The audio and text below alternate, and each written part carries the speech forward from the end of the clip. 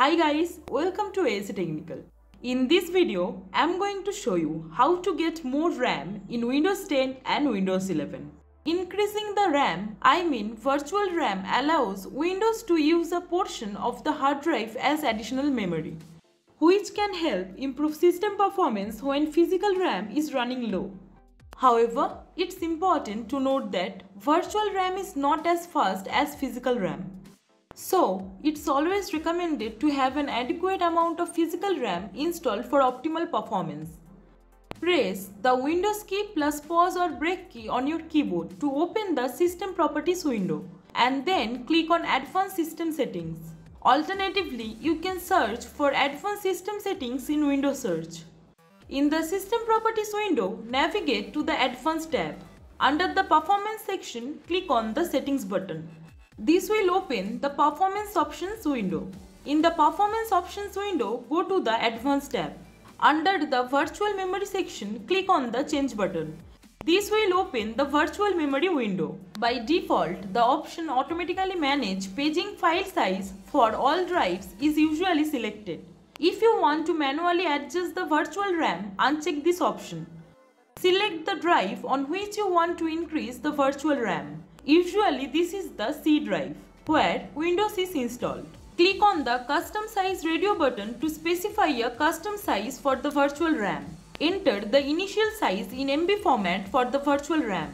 The initial size should be equal to the minimum recommended size, which is typically 1.5 times the amount of physical RAM installed in your computer.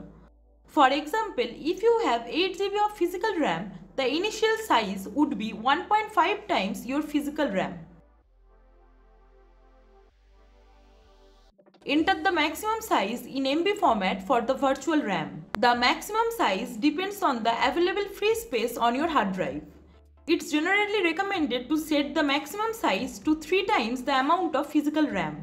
Using the previous example, if you have 8 GB of physical RAM, the maximum size would be 3 times your physical RAM. Click on the Set button to apply the changes.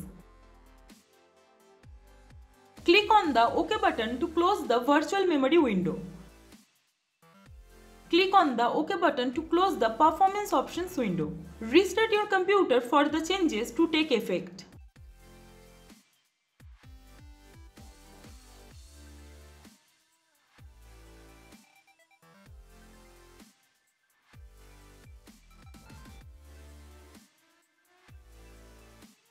Now let's see if our virtual RAM has increased or not.